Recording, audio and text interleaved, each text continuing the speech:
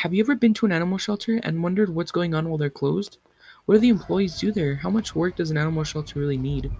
I wanted to answer this question for myself, so for my senior project, I chose to volunteer at the Bernalillo County Animal Care and Resource Center.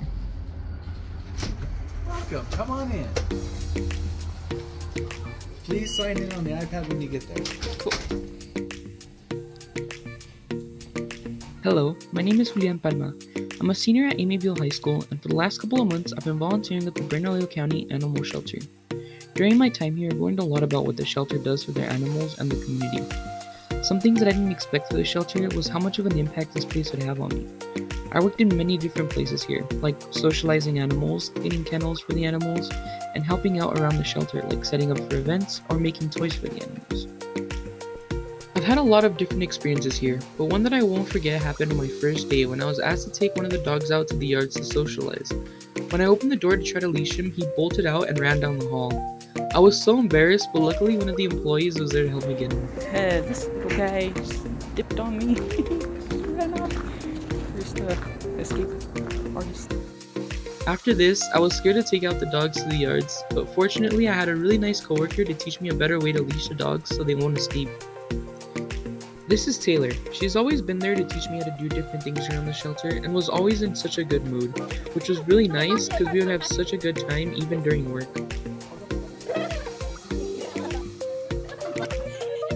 Now moving on to my mentor, Donald. I met him on my first day at the shelter and he's always helped me find different things to do there. He's also introduced me to a lot of really nice people at the shelter to teach me a little bit of what they do there. I'm so glad I was able to meet him and I'm very thankful for everything he's done to help me during my time there. I had two goals that I made over the course of volunteering at the shelter.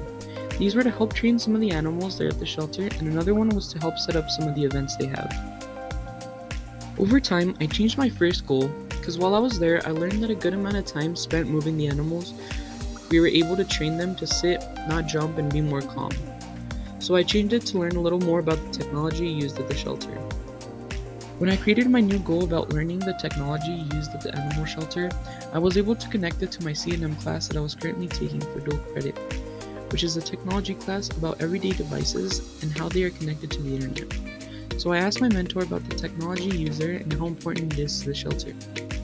I learned a lot about the technology, including a database where they have all the information of the animals, including their medication, behavior history, and how to contact their owners.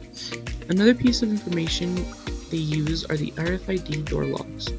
They have these on all the doors where only staff are allowed, and they are really helpful to keep people out of areas they're not supposed to be. Another important piece of technology used there is the kiosk tablet at the front door as soon as you walk in. When someone walks in, they have to sign in by entering their name, information, and why they are there. Then you take a picture so someone can attend you as fast as possible.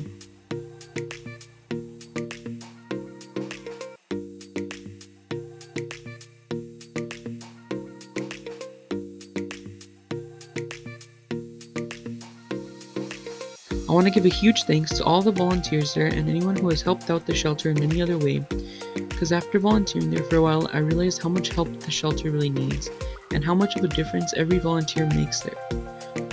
I also just want to add that if you ever feel like stopping by at the shelter, feel free to do so. There are many ways to help out the shelter, like donating food, litter, money, fostering, or even just to stop by and say hi to some of the animals here. It makes their day a lot more exciting. And if you're struggling to take care of some of your own animals, feel free to stop by and pick up some things too, like food, litter, toys, or straw. I feel like I've changed a lot while volunteering at the shelter. I've noticed and heard from a lot of people that I'm a lot more social than I was before, and I'm really happy with that change. I've always been quiet and would hardly talk to anyone, and I feel like my senior project really helped me get out of my comfort zone to be more social. My senior project really helped me prepare for my life after high school, because I've had a lot of really good experiences here, where I've learned a lot of new skills like being more social, learning how to collaborate and communicate with people around me in a lot of different environments like school, work, or just my everyday life. And because of this, I want to give a huge thanks to all of my teachers at Amyville High School and everyone who has helped me through my journey. Thank you.